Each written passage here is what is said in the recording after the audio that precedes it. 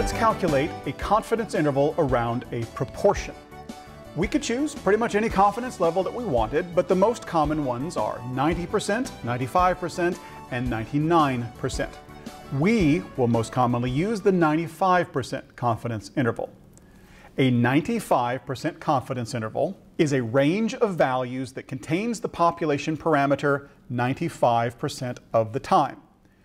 As with a confidence interval around means, the confidence interval around a proportion is the population proportion plus or minus a margin of error. As we look at this confidence interval, we see a lower limit of the range, we see an upper limit of the range, and in the middle is the population proportion. The width of a confidence interval can be changed by increasing or decreasing your level of confidence. And as sample size increases, your margin of error will decrease. Therefore, larger sample sizes give us better estimators.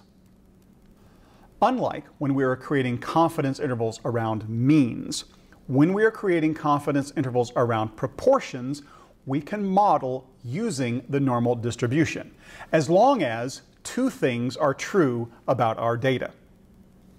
A sampling distribution of the proportion can be approximated by a normal curve as long as sample size times population proportion is greater than or equal to 5 and sample size times 1 minus the population proportion is greater than or equal to 5.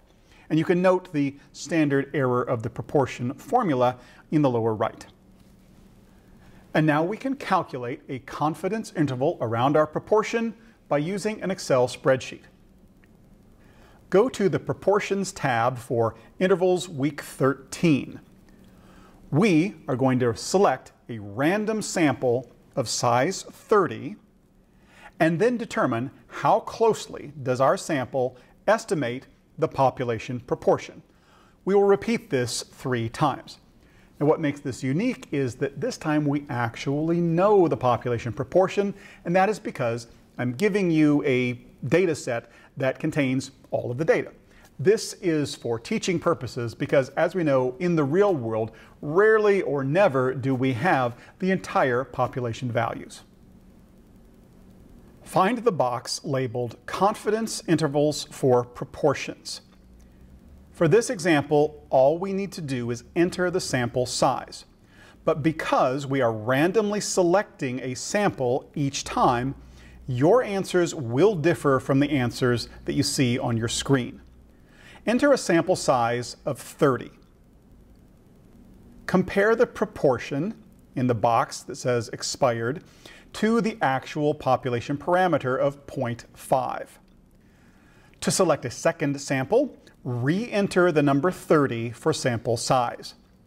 You now have a different proportion from a different sample. How close is it to the population parameter of 0.5?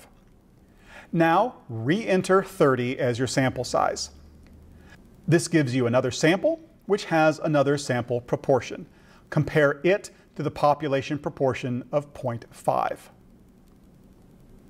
Feel free to play around by increasing your sample size and see how close your sample statistics come to the known population parameter. And now, let's try a different example.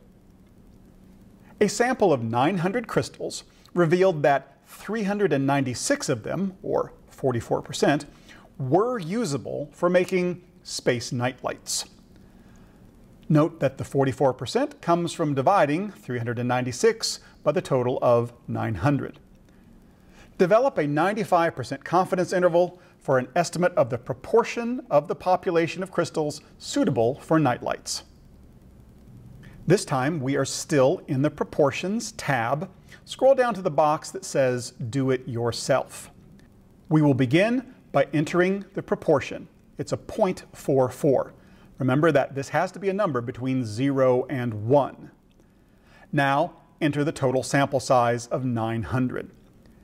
And note that by default our coefficient is set to 95%, however it can be easily adjusted to 90 or 99. In this case, the confidence interval around the population proportion is 0.4076 up to 0.4724.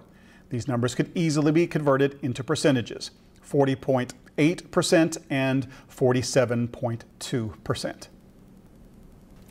Now try it yourself with these settings. Calculate a 99% confidence interval. Is that wider or narrower than the 95% confidence interval? Calculate a 95% confidence interval with a sample size of 90. Is that wider or narrower than a sample size of 900 and a setting of 95%? How is your margin of error affected by increasing your sample size? And once you've worked this out on your own, here are the correct answers.